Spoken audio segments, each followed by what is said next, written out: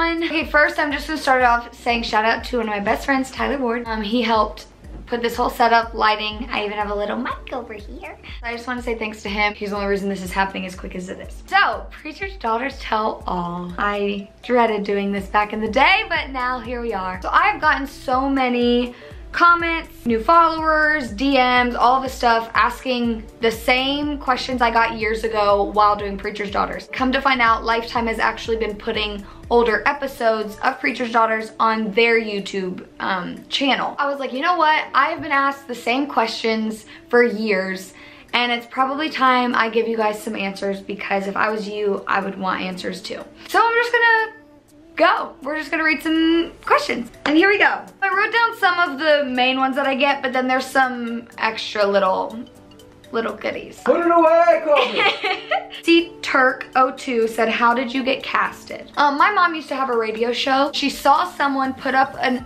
ad saying, if you have a daughter who is age 15 to 19 and you or your husband is a pastor, then send in her photo and information. She just thought, I don't know, this could be fun. Little backstory, I am not a cheerleader. I played basketball for 12 years. For some reason, my sophomore year, I was like, I'm just gonna give it a go. Decided to try out for cheerleading, didn't make it, shocker. So I was just really down in the dumps. I'm like, man, I suck. And so my mom saw this, so that's another reason she kind of sent it in, because she was like, oh, maybe this is fun for Colby, get her mind off of it. They'll interview her, what it's like to be a pastor's daughter. So we did 3 interviews, and on the 3rd one is when we found out it was actually for a reality show. Next question, It's Ashton said, what made you guys want to do the show? So when we found out it was a reality show, we said we were either doing it if our entire family was on board or we weren't doing it at all. So we kind of sat down with the whole family and we were like, hey, we were approached to do this show. They had interviewed about 250,000 families. They were looking for one more, and they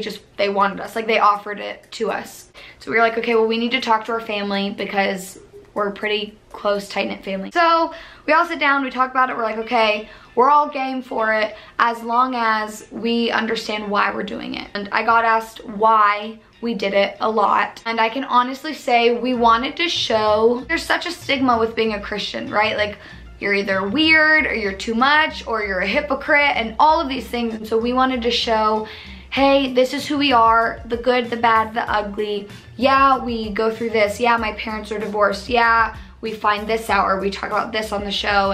And but our base and our foundation is our faith. That's genuinely why we decided to do the show. So I had multiple people say, was your mom actually that strict? Yes. She's gonna get so pissed for me to say that. My mom really was pretty strict. The contract that she gave Micah to sign on the show to date me, I had no idea that was coming. That was very real. She did it more to be funny, but she grills any guy that I bring home. There were certain things in the show that they did make her play up. Like when Micah and I are standing outside and we're talking and my mom runs after us and was like, what are you guys doing? She didn't know what we were talking about or what we were doing, but the show said, hey, you should go out there. And they kind of egged her on when we were literally talking about boundaries, if you remember that scene. She is strict. They did kind of feed both of us, right? They'd have me ask this or me do this, but then like she wouldn't know about it. And so, yeah, so it kind of was that stuff, which is how reality TV works. Jesse Aranda, I hope I said your name right, said, how is your faith now compared to when you were on the show? When I was on the show, I think my faith was just very immature. I mean, I was 15, 16, 17 years old, so there's only so much you can actually know. I think back in the day, I was so gung-ho of like, yes, this is right, this is right, this is right, because I didn't have a lot of life experience, like even tattoos. Mia Lopez and then a bunch of other people said, like, did you ever get tattoos? What do your parents think? I used to think like, oh, that's just bad. I don't think that anymore. I have like 4 tattoos. I'm about to get my 5th. Sinner. Yeah.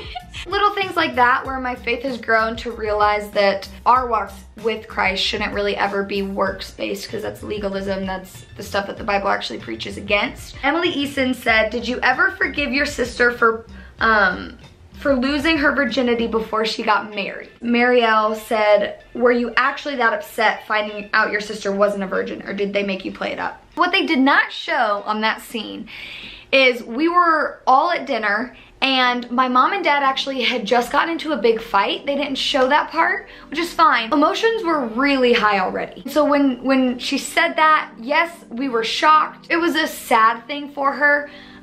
Mainly because she felt like she had to lie and keep it a secret for so long. It's not because I was like, how dare you lose your virginity. It really wasn't that. When you're being filmed all the time, it's like they want to get the stuff that is like meaty and juicy. You're kind of constantly on this emotional high because you have to share this and be honest with this. Yes, I forgave my sister. I didn't ever hold it against her. Don't worry, it's all good. Ashton Captain.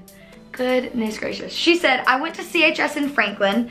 I heard a lot of rumors that you showed up to school in limos. Never, ever, ever, ever, ever, ever did I show up to school in a limo. I am not that much of a douche. I'm kind of a douche sometimes, but not that bad. How did your high school life change as you were on the show? I hated high school. I didn't like it that much before the show, and I liked it even less after the show. People were pretty receptive and kind at the beginning, but we actually had a lot of close friends and close family friends who looked at us and said, we want nothing to do with this, and that made it really difficult for someone at 16, 17 when people who I considered my closest friends are like stiff-arming me. They got it in their minds that because I was on the show, I was like, oh, well, now I'm elevated and all this stuff, which I never, ever thought. Like, I used to pray and literally tell the Lord, hey, I don't ever want to love fame, money, any of that stuff. I never want to love that stuff more than I love you. I've forgiven them. I've let that go. You're meeting me in high school. I forgave you, but you sucked back then.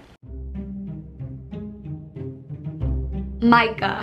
Micah, if you're seeing this, I'm so sorry you ever did that show.